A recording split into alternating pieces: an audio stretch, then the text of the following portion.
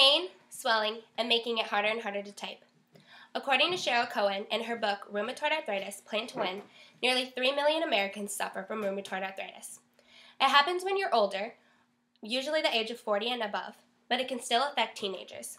I wanted to tell you about this disease because I have had it for the last 2 years, and I'm only 17.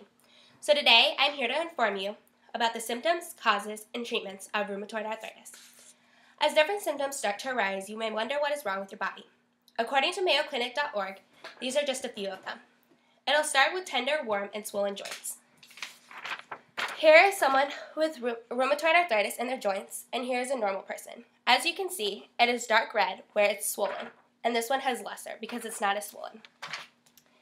Rheumatoid arthritis usually happens in your smaller joints, like your hands, fingers, toes, and feet, but it can also spread to your knees, ankles, elbows, hips, wrists, and shoulders. You may also get morning stiffness that can last up to hours, and notice little bumps of tissue under the skin. Lesser symptoms are fatigue, fevers, and weight loss, and symptoms can come and go at any point.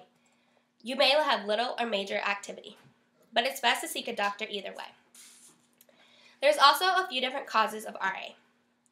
Although doctors don't know the exact cause, they think it could be caused from wear and tear on the joints, having too much activity. Another reason is genetics, just simply being passed down from your family.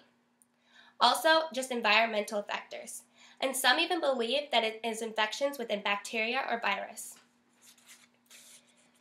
There are a little few treatments to RA as well. Although there is no cure, there are a few medications that release the swelling. NSAIDs are anti-inflammatory medicines. There is also a few steroids out there, and biologic agents, but those aren't as good because they increase infections in you.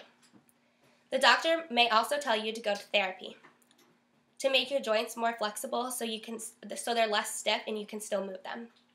If those two things don't work, they may inform you to go to surgery. A few of the surgeries are total joint replacement and tendon repair, also joint fusion. Rheumatoid arthritis can be a very bad thing if you let it go on for too long without seeking treatments. As Harry B. Fisher said, if you don't take care of yourself, it can impact your life in a very bad way. So it's best to always stay educated.